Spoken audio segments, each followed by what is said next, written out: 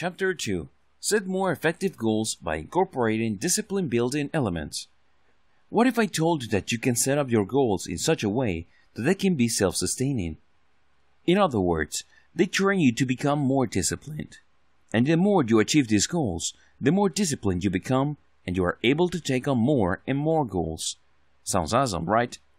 Well, this is not theory. It can happen, and people do make it happen. Here's how you do it. Prioritize your sub-goals. The first thing that you need to do is to prioritize the sub-goals or sub-elements of your big goals. You sort them based on their likelihood to lead to big objectives.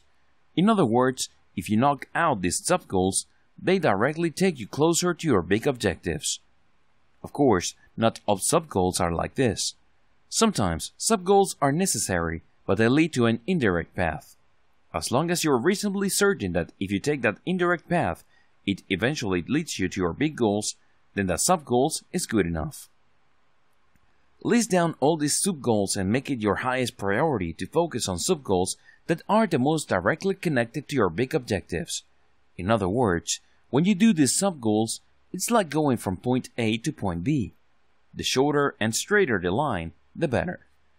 Be as clear about your sub-goals parts as possible. While prioritizing sub-goals is important, you also need to make sure that you conceptualize them correctly.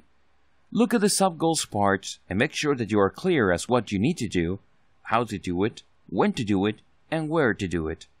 The most important ingredient, of course, is to be clear as to why you're doing this sub-goal. What is its impact on your big objectives? How does it get you there? What kind of role does it play in helping you achieve the big things that you're shooting for in your life? Building discipline by making your highest priority sub-goal your primary focus.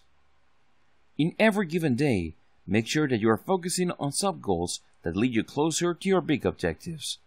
Make these sub-goals and their activities your primary focus. Everything must lead to it. Keep this top of your mind.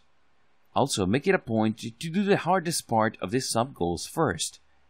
Make no mistake about it, regardless of the sub-goal or set of activities, there's always something that you're going to struggle with.